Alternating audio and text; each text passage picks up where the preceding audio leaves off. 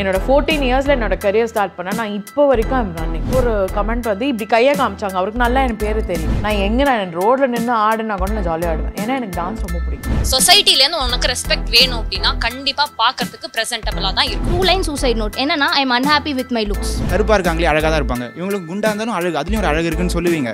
ஆனா சொசைட்டில எல்லாம் ஒரே மாதிரி கிடையாது. ஆமா, நீ கலரை கலைக்கிறேன், வெயிட்ட கலைக்கிறேன், கலாய்ச்சிக்கோ, நான் ஹாப்பியா இருக்கேன். அழகா இருக்கணும், இப்படி இருக்கணும் அப்படின்னு ஒரு ப்ரெஷர். அந்த ப்ரெஷரை உருவாக்குறது யாரு? சொசைட்டி யாரு? நம்ம தான்.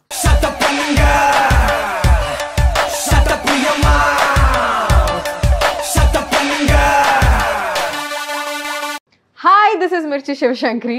நம்ம சொசைட்டியில் கருப்பாக இருந்தாலும் பிரச்சனை, வெள்ளையாக இருந்தாலும் பிரச்சனை, நெட்டையாக இருந்தாலும் பிரச்சனை, குட்டையாக இருந்தாலும் பிரச்சனை, ஒல்லியாக இருந்தாலும் பிரச்சனை, குண்டாக இருந்தாலும் பிரச்சனை, அழகாக இருக்காங்கன்னு பிரச்சனை, அழகாக இல்லைனாலும் பிரச்சனை. ஏன் பிரச்சனையே இல்லைனா கூட பிரச்சனை தானே சொல்லுவாங்க ஒரு சில பேர். நம்ம லுக்ஸை வச்சு ஒரு சில பேர் நெகட்டிவ் கமெண்ட்ஸே கொடுத்துட்டு இருப்பாங்க. அண்ட் அந்த ஒரு சில பேர் அப்படி சொல்லும் போது நம்ம மைண்ட் வாய்ஸில் ஒன்று ஓடும்ல, அதுதான் இந்த ஷோ. நீங்கள் ஷட் அப் பண்ணுங்க. மீடியாவில் இப்படி இருந்தால் தான் சான்ஸ் கிடைக்கும் அப்படின்னு நம்ம நிறைய கேள்விப்பட்டிருப்போம். முக்கியமாக ஒரு காஸ்டிங் கால் அப்படின்னு அதோட போஸ்டரில் பார்த்தீங்கன்னா கூட fair, young, slim girls wanted அப்படின்னு தான் வந்து நம்ம பார்த்துருப்போம். பட் அதுக்கும் மீறி இதெல்லாம் பார்க்காதீங்க, என் திறமையை பாருங்க அப்படின்னு ராக் பண்ணிட்டு இருக்கிற அக்ஷயா தான் இன்னைக்கு நம்மளோட இருக்காங்க. ஹாய் அக்ஷயா. ஹாய் சிவா, எப்படி இருக்கீங்க? சூப்பராக இருக்கேன். நீங்கள் குட் டு see you. நானும் சூப்பராக இருக்கேன். ஸோ இது வந்து நீங்கள் ஷட் அப் பண்ணுங்க. எஸ், நீங்கள் டெஃபினட்டாக உங்கள் லைஃப்பில் நிறைய பேருக்கு நீங்கள் ஷட் அப் பண்ணுங்க அப்படின்னு உங்களுக்கு சொல்ல தோணிருக்கும் இல்லையா? ஸோ அது நம்ம சொல்கிறதுக்கு முன்னாடி first I want to know your journey.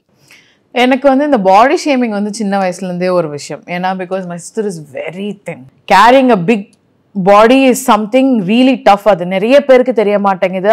அது வந்து ஒரு கஷ்டமான விஷயம். சாதாரணமாக இப்போ ஒன்றும் ஒல்லியாக இருக்கவங்க வெயிட் ஒரு 2-3 kgs போட்டாலே ஐயோ என்னால் முடியலப்பா, என்னால் முடியல. ஆல்ரெடி நாங்கள் ஒரு 100 kgs இருக்கோம் அப்படின்னு வச்சுக்கோங்களேன். அந்த 100 kgs தூக்கி நான் ஆடணும், உட்காரணும், உருளணும், பெறலணும். இதில் 2 விதமான கமெண்ட்ஸ் இருக்கும். ஆமாம், குண்டா இருக்கியே நீ எப்படி ஆடுற, இன்னொன்று வந்து ஆடுற ஆனால் நீ ஒல்லியாக மாட்டேங்கிறிய அப்படின்னு இந்த மாதிரி. ஐயோ தட் இஸ் த ஒஸ்ட்டு. எனக்கு ஏன் இவ்வளோ ஆடுற, ஏன் கம்மியாக மாட்டேன், இவ்வளோ ஆடுற ஏன் கம்மியாக மாட்டேங்கிற அப்படின்னு எனக்கு தெரியல. நான் ரோட்ல நின்று ஆடுனா கூட நான் ஜாலியாக ஆடுவேன். ஏன்னா எனக்கு டான்ஸ் ரொம்ப பிடிக்கும். எனக்கு பிடிச்ச விஷயத்தை நான் பண்ணுறேன். when was that this hardly hit you? அதாவது ஒரு worst-ஆன ஒரு கமெண்ட்டாக இருந்திருக்கலாம். that was the changing point அப்படின்னு ஒன்று இருந்திருக்கு. ஒரு நான் ரியாலிட்டி ஷோ பண்ணும்போது கமெண்ட் பண்ணும்போது ஜட்ஜு ஒருத்தவங்க வந்து நீ இப்படி இருக்கிறதுனால எதுவும் பண்ண முடியாதோ ஏதோ ஒரு கமெண்ட் வந்து இப்படி கையை காமிச்சாங்க, அவருக்கு நல்லா என் பேர் நல்லா தெரியும். அப்போ அன்னைக்குன்னு பார்த்து எங்கள் அம்மா இருந்தாங்க. she got to see that. Okay, இப்போ நான் குண்டா இருக்கிறதுக்கு நான் ஹர்ட் ஆகுறேன்னா அது வேற. என்னால் என் ஃபேமிலியோ இல்லை என்னோடய ஃப்ரெண்ட்ஸோ கஷ்டப்படுறாங்க, இல்லை நான் கொடுக்குற கமெண்ட் வந்து இரிட்டேட் ஆகுது, இல்லை கோவம் வருது அப்படின்னும் போது அது என்னால் ஆகுதுன்னும் போது நம்மளுக்கு ஒரு பக்கம் கஷ்டமாக இருக்கும். இன்னொரு விஷயம், அந்த கஷ்டத்தை இன்னொருத்த மூலியமாக கிடைக்கக்கூடாதுன்னு இவங்களே பண்ண ஆரம்பிப்பாங்க. இப்போ நீங்கள் எனக்கு இது வச்சுருக்கீங்க முன்னாடி, ஓகேவா, உங்களுக்கும் வச்சுருக்கீங்க. இப்போ நான் வரும்போதே எனக்கு வேணும்னு எனக்கு தோணும், ஓகேவா. ஆனால் எங்கள் அம்மா சொன்னா அவளுக்கு அதெல்லாம் பிடிக்காது, வேண்டாம் வேண்டாம் வேண்டாம் வேண்டாம்னு இப்படி தள்ளுவாங்க. எனக்கு இந்த விஷயங்கள் எல்லாமே வந்து நீ ஏன் மற்றவங்க முன்னாடி என்னை அசிங்கப்படுத்துற, அவங்களே சொல்லலை நீ ஏன் சொல்கிற, இங்கே இந்த பிரச்சனை வரும், அதை அவங்க ஹேண்டில் பண்ணணும். ஒரு பாயிண்ட்டுக்கு மேலே தான் அவங்க சொன்னாங்க. அவங்க சொல்லி நானும் கஷ்டப்படுறதோட நீயும் கஷ்டப்படுறதோட நானே என் பொண்ணுக்கு நான் சொல்கிறது எனக்கு பெட்டராக தோணுது அப்படின்ற ஒரு விஷயம் வந்து புரிய வைக்கிறதுக்கு ரொம்ப நாள் ஆச்சு, ரொம்ப வருஷம் ஆச்சு. என்னோட 14 இயர்ஸில் என்னோட கரியர் ஸ்டார்ட் பண்ணேன். நான் இப்போ வரைக்கும் ஐம் ரன்னிங். இப்போ எனக்கு திரும்பி பார்த்தீங்கன்னா எனக்கு யாருமே கைட் பண்ண கிடையாது. இந்த கான்டாக்ட் இருக்குது, இங்கே போ, உனக்கு வேலை கிடைக்கும், அங்கே போ, இது பண்ண முடியும், இது படி, அதை பண்ணலாம், ஒன்றுமே தெரியாது, ஜீரோ. அதை தாண்டி ஹவு யூ ஆர், நீ என்ன பண்ணியிருக்க, எதை தாண்டி பண்ணுற, இவ்வளோ விஷயங்கள் இருக்குது, நீ இவ்வளோ பண்ணியிருக்கியா அப்படின்னு தெரிஞ்சு பேசுகிறவன் என்கிட்ட இருந்தால் போதுன்றதான் என் மைண்டில். ஆனால் அது நான் ஒத்துக்கிட்டே ஆகணும். ஆஸ் யூ செட், நமக்கு நம்ம அட்டென்ஷனை நம்ம பக்கம் திருப்ப முடியும் அப்படின்றதுக்கு ஒரு கிரேட் எக்ஸாம்பிள். எவ்வளோ பேர் டான்ஸ் ஆடினாலும் ஸ்டேஜில் வந்து அக்ஷயா ஆடினானா எல்லார் கண்ணும் அங்கே தான் போகும். முக்கியமாக தாரத்தப்பட்ட இல்லை அந்த பாட்டில் வந்து பார்க்கும்போது நத்திங் அகேன்ஸ்ட் வரலட்சுமி. எனக்கு வந்து கண் இந்த பக்கம் போயிட்டே இருக்கும். அக்ஷயா பக்கம் வந்து அந்த டான்ஸாக இருக்கட்டும், அந்த எனர்ஜியாக இருக்கட்டும், எப்படி அப்படின்னு தானாக ஒரு அட்டென்ஷன் போகும். ஸோ அதில் வந்து பார்த்தீங்கன்னா அந்த ஷார்ட் ட்ரெஸ் போடுறதா இருக்கட்டும், அந்த டான்ஸாக இருக்கட்டும், ஏகப்பட்ட கமெண்ட்ஸ் உங்களுக்கு கிடச்சிருக்கும். ஸோ மீடியாவில் இந்த பாடி ஷேமிங்காக இருக்கட்டும், இல்லை இந்த மாதிரி விஷயங்களுக்கு உங்களுக்கு கிரிட்டிசைசிங் இருந்துச்சா, கமெண்ட் இருந்துச்சா, அதை பற்றி? என்னோட ஃபர்ஸ்ட் டெபியூ தாரத்தப்பட்டே பாலா சார் தான். நான் வந்து பாலா சார் எனக்கு அந்த காஸ்டியூம் செக் கொடுக்கும் போதே நான் சொன்னேன், சார் எனக்கு போடுறது பிரச்சனை கிடையாது, நான் பார்க்குறவங்க என்ன பண்ணுவாங்கன்றத பார்க்குறவனுக்கு வந்து ஆக்வர்ட் ஃபீல் வரக்கூடாது. அது ஒரு விஷயம். ஆனால் he promise me one thing, நான் அசிங்கமாக காமிக்க மாட்டேன், யாரும் அசிங்கமாக உன்னை பேச மாட்டாங்க செட்டில் கூடன்ற ஒரு ப்ராமிஸு படம் முடிகிற வரைக்கும் எனக்கு அதுதான் நினச்சி. நீங்கள் சொன்ன மாதிரி வரு வந்து அந்த ஸ்பேஸ் கொடுக்கும்போது நாங்கள் ரிஹர்சல் பண்ணி நீ பண்ணு நீ பண்ணு நீ பண்ணு, அது வந்து as a senior artist and as a heroine பண்ண வேண்டிய அவசியம் கிடையாது.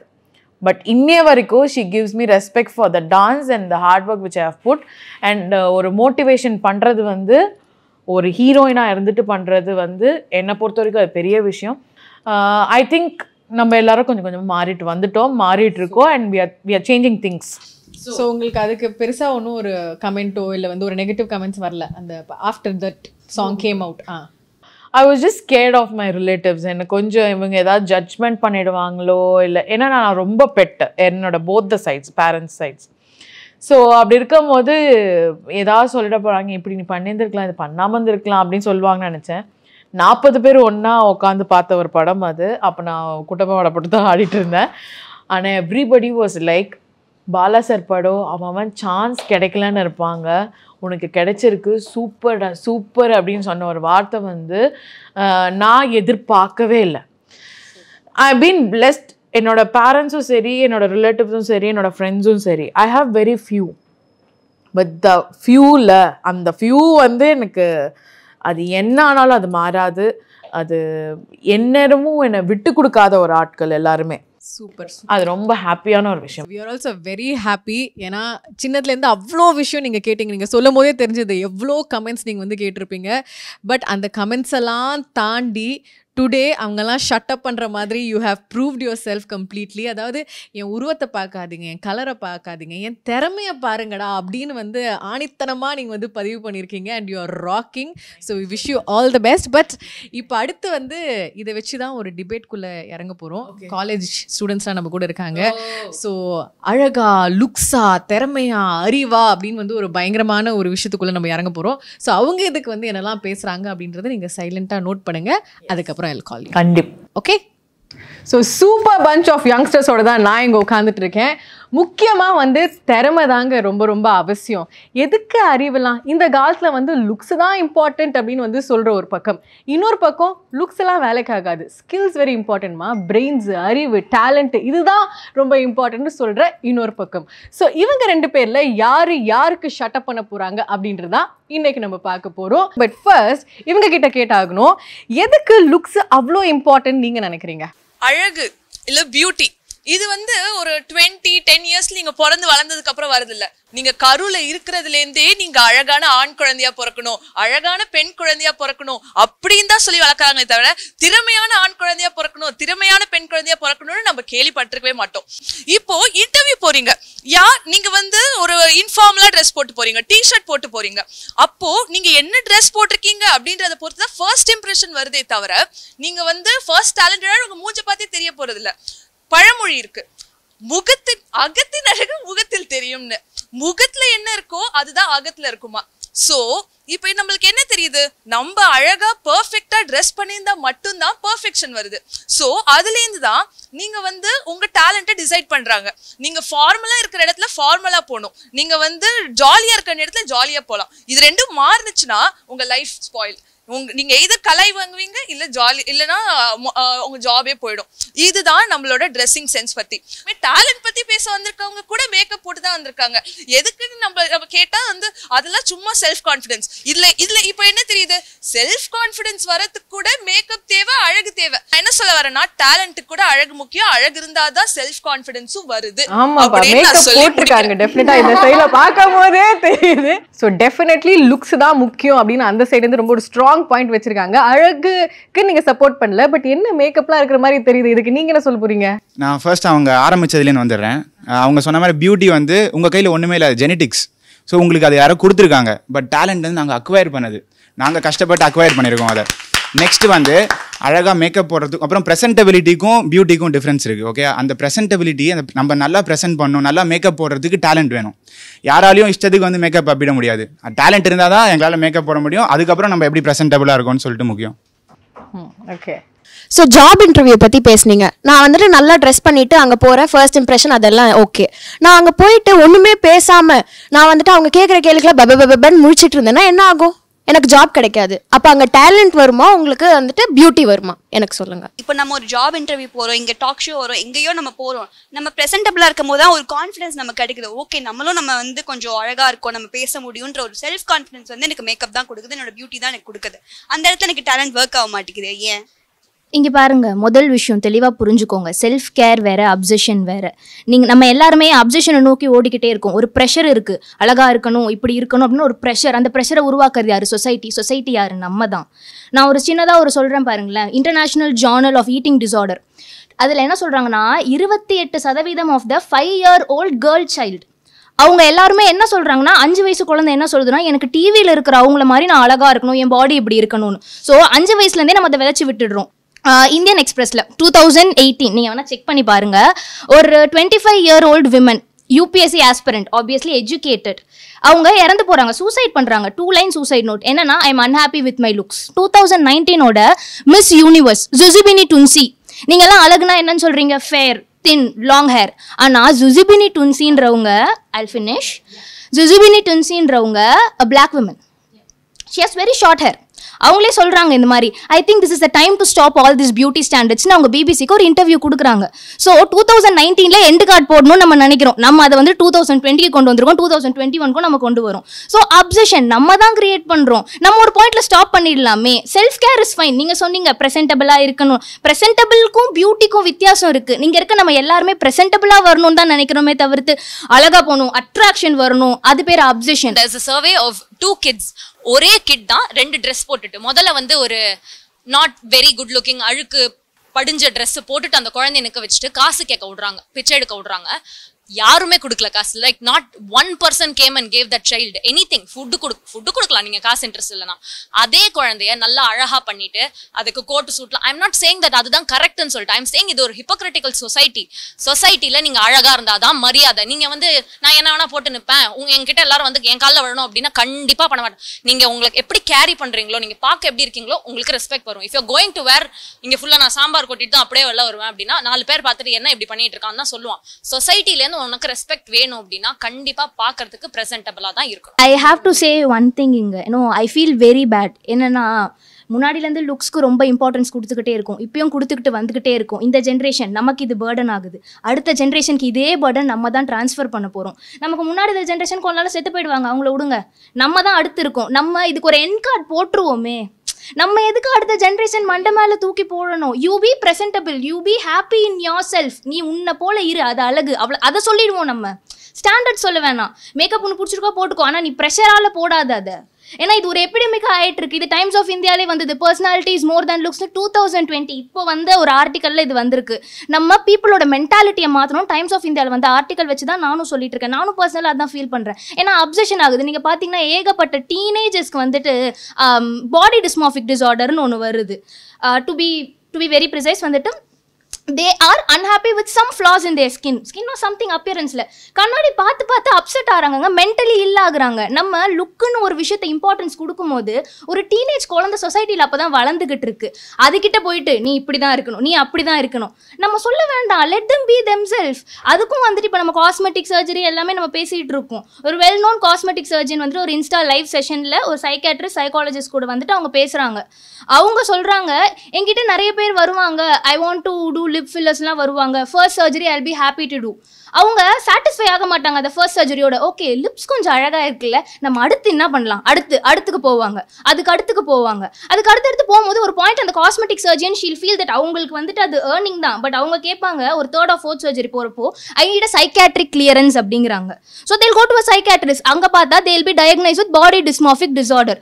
ஸோ மென்டல் வெல்பீயிங்கை மிஞ்சி நமக்கு எதுக்கு இது, இன்னொருத்தவங்களை ப்ளீஸ் பண்ணுறதுக்காக நம்ம எதுக்கு இவ்வளோ கஷ்டப்படணும்? இப்போ இருக்கிற காலகட்டத்தில் டெஃபினட்டாக சொசைட்டி வந்து லுக்ஸுக்கு தான் இம்பார்ட்டன்ஸ் கொடுக்குது அப்படின்னு வந்து ரொம்ப ஸ்ட்ராங்காக பேசிட்டு இருக்கீங்க.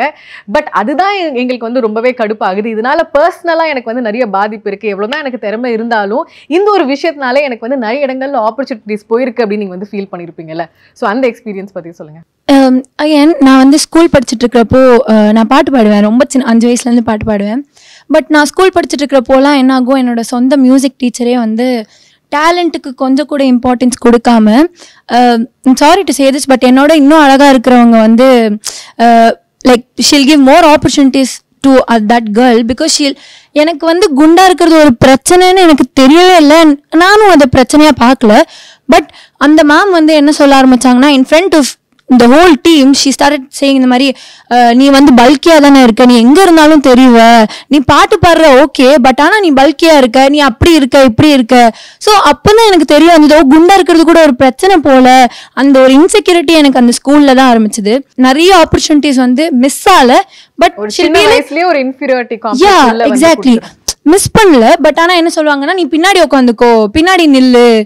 அண்ட் அது ரொம்ப கஷ்டமா இருக்கும். ஒருவேளை டேலண்ட் ஜாஸ்தியா இருந்து லுக்ஸும் ஜாஸ்தியா இருந்தா நோ ப்ராப்ளம்.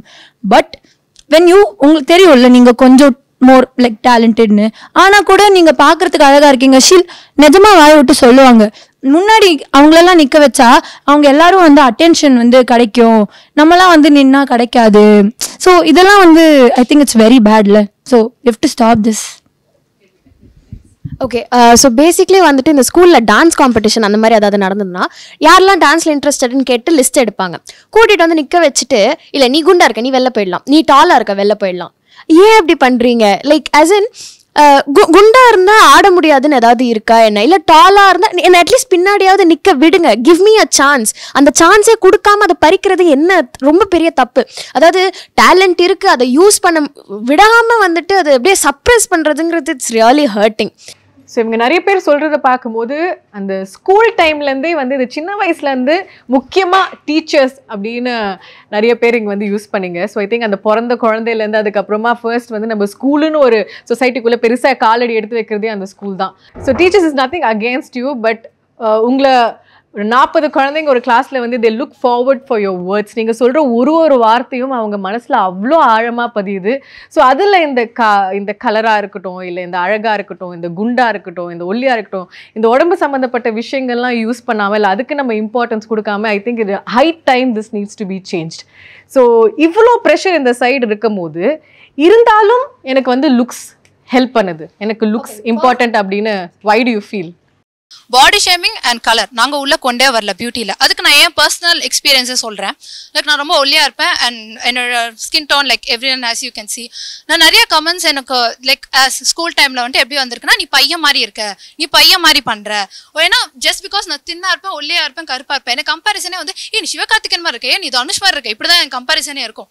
ஸோ அப்போ லைக் அது ஒரு இது எந்த காலுக்காக இருந்தாலும் அது கொஞ்சம் வெள்ளா ஹீரோவுக்கு கம்பேர் பண்ணுறாங்கன்னு இருந்தாலும் உள்ள ஒரு பையனோட கம்பேர் பண்ணுறாங்களே அப்படின்னு இருக்கும். ஸோ எனக்கு பிடிச்சி நான் பார்த்து எனக்காக ஒரு பியூட்டி அக்செப்ட் பண்ணும்போது அந்த கொடுக்குற கான்ஃபிடன்ஸ் எவ்வளோ கலாய்ச்சாலும் நான் ரிப்பீட்டடாக லைக் அவங்களை ஃபேஸ் பண்ணி நான் நிற்பேன். ஆமாம் நீ கலரை கலாய்க்கிறேன், வெயிட்டை கலாய்க்கிறேன், கலாய்ச்சிக்கோ, நான் ஹாப்பியாக இருக்கேன். Look at my Lex, at end of the day just I am happy. நான் பியூட்டி கான்ஷியஸாக இருக்கிறதுனால ஐ எம் ஹாப்பி. ஸோ நீங்கள் எல்லாருமே ஃபண்டமெண்டலாக ஒரு விஷயம் தப்பாக புரிஞ்சிட்டு இருக்கீங்க. பியூட்டி வந்து எப்போவுமே சப்ஜெக்டிவ் தான். இப்போ உங்களுக்கு வந்து கருப்பாக இருக்காங்களே அழகாக தான் இருப்பாங்க, இவங்களுக்கு குண்டாக இருந்தாலும் அழகு, அதுலேயும் ஒரு அழகு இருக்குன்னு சொல்லுவீங்க. ஆனால் சொசைட்டியில் எல்லாம் ஒரே மாதிரி கிடையாது. பட் நீங்கள் டேலண்ட் பார்த்தீங்கன்னா அப்ஜெக்டிவ், ஓகேவா? நல்லா பெர்ஃபார்ம் பண்ணால், நல்லா டேலண்டடாக இருந்தால் எல்லாருமே ஒரே ஒன் வாய்ஸாக தான் இருக்கும். பட் பியூட்டின்றது நிறைய டைப்ஸ் ஆஃப் பீப்புள் இருக்காங்கனால சப்ஜெக்டிவ். உங்களுக்கு கருப்பாக இருந்தாலும் ஓகே, இவங்களுக்கு குண்டாக இருந்தாலும் ஓகே, நான் கான்ஃபிடென்ட் தான் சொல்லுவீங்க. ஆனால் உலகம் அப்படி பார்க்காது. ஸோ நீங்கள் எப்போ பியூட்டியை சப்போர்ட் பண்ண ஆரம்பிக்கிறீங்களோ அந்த பாயிண்ட்லேருந்தே பாடி ஷேமிங்க்கு நீங்களே இன்டெரக்டாக சப்போர்ட் பண்ணுறீங்க. இது நீங்கள் எப்படி அதை பார்த்தீங்கன்னா கூட இதுதான் அதுக்கு சப்போர்ட்டாக வருது. ஏன்னா இட்ஸ் ஆல்வேஸ் சப்ஜெக்டிவ். ஸோ இந்த சைடில் இருக்கிற அந்த ஒரு ஆண் கிட்ட இந்த கேள்வியை கேட்கணும். ஒரு பொண்ணு வந்து ஆப்வியஸ்லி ஒரு ஆண் வந்து ஒரு பொண்ணை பார்த்து அட்ராக்ட் ஆகுறது அப்படின்னு சொல்லும் போது எது அழகா அறிவா எது உங்களை அட்ராக்ட் பண்ணுது? ஃபர்ஸ்ட் பார்த்த உடனே கண்டிப்பாக லுக்ஸ் தான், அதுதான் ஃபர்ஸ்ட் அட்ராக்ட் பண்ணும். ஆனால் வெயிட் ஆனால் பேசி பழகின உடனே அவங்க எப்படி பேசுகிறாங்க, அவங்க என்னெல்லாம் பண்ணுறாங்க, அவங்களோட விஷயங்கள் அதெல்லாம் பொறுத்து தான். அது நல்லா இல்லைன்னா அப்பவே கட் ஆயிடும். அது யாருக்கா இருந்தாலும் சரி, உங்களுக்கும் அப்படிதான் இருக்கும் கண்டிப்பா. அவர் சொல்றாரு பார்த்தோன்னே எனக்கு அழகுதான் பிடிக்குது, பார்த்தோன்னே அவர் எப்படி அழகா இருக்காரு, அந்த அழகை டெவலப் பண்றதுக்கு தான் நாங்க பண்றோம், அவரை அட்ராக்ட் பண்றதுக்குன்னு இல்ல. எங்களை நாங்க நல்லா இருக்கோம், என்னோட செல்ஃப் கான்பிடன்ஸ் இது நல்லா பில்ட் ஆகுது, இவரை அட்ராக்ட் பண்றதுக்கு யாரும் பண்ணல. ஸோ பயங்கரமா பியூட்டி வர்சஸ் பிரெயின்ஸ் நீங்க பரபரப்பா வந்து இங்க பேசிட்டு இருக்கும் போது இதை வந்து ரியல் லைஃப்ல ஃபேஸ் பண்ணி ரொம்ப சக்சஸ்ஃபுல்லா இருக்கிற ஒரு பர்சனை தான் இப்போ நம்ம கூப்பிட போறோம். இவங்க பேசினாலே வந்து ஒரு பட்டாஸ், இவங்க ஆடினா பயங்கர ஒரு சரவெடி. Let's have Akshaya. ஹலோ வாங்க. ஸோ அக்ஷயா, இவ்வளோ நேரம் ஓரமாக உட்காந்து இவங்க பேசுனது எல்லாமே நீங்கள் வந்து பார்த்தீங்க. ஸோ சொல்லுங்க, இந்த பாடி ஷேமிங் அப்படின்னு ஒரு விஷயம், in spite of that you are rocking in media. So what to you have to say? சொல்லுங்க. ஃபர்ஸ்ட் ஆஃப் ஆல் உங்கள் எல்லாருக்கும் ஒரு பெரிய ஹாய். நான் இவ்வளோ நேரம் உங்கள் எல்லாரையும் பார்த்துட்டு இருந்தேன். ஏய் இந்தா வச்சுக்க, ஏய் இந்தா அப்படின்னு நீங்கள் வந்து எல்லாரும் இந்த பொண்ணுலாம் நிறைய நியூஸ் பேப்பர் படிக்கணும்னு நினைக்கிறேன். என் வீட்டிலலாம் வந்து நியூஸ் பேப்பர் வந்து நான் வந்து பார்ப்பேன், இப்படி பார்த்துட்டு ஓகே நம்மளுக்கு இது புரியலப்பா அப்படின்னு வச்சிருப்பேன் நான். பட் இவ்வளோ தூரம் ரெண்டு பேருமே சரி, எல்லாருமே நான் என்னோட யங் தான் எல்லாருமே ஆப்வியஸா.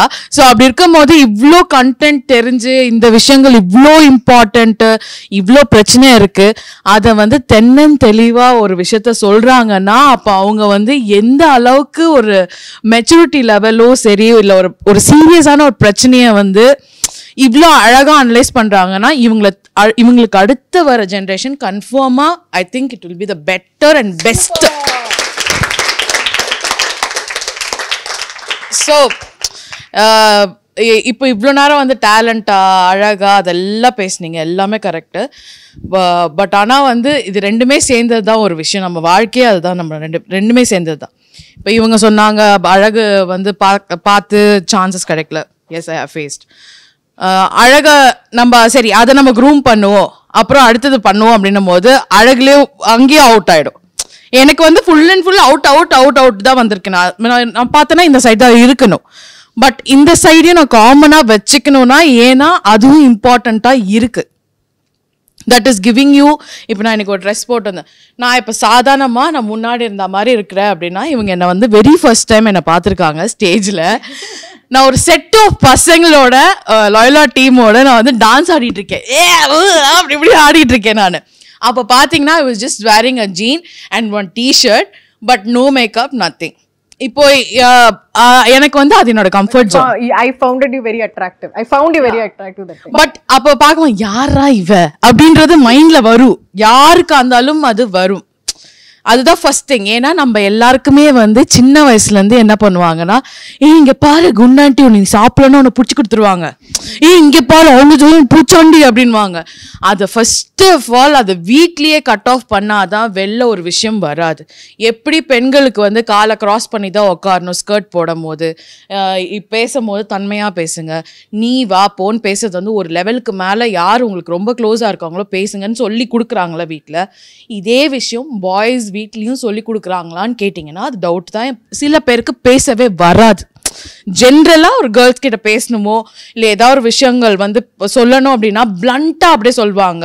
அந்த மாதிரி விஷயங்கள் வந்து அது பாயாக இருக்கட்டும் கேர்ளாக இருக்கட்டும், it should be like basic. Your basic is more important. That should be very strong.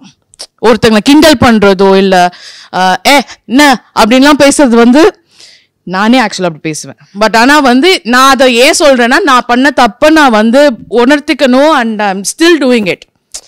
Until unless எனக்கு இவங்க ரொம்ப க்ளோஸாக இருக்காங்க அப்படின்னும் போது தான் அப்போ நான் அந்த ஸ்டார்ட் பண்ணுவேன். அது வரைக்கும் ஐ வில் பி ஒன் என்ன சொல்லுங்க அவ்வளோதான்.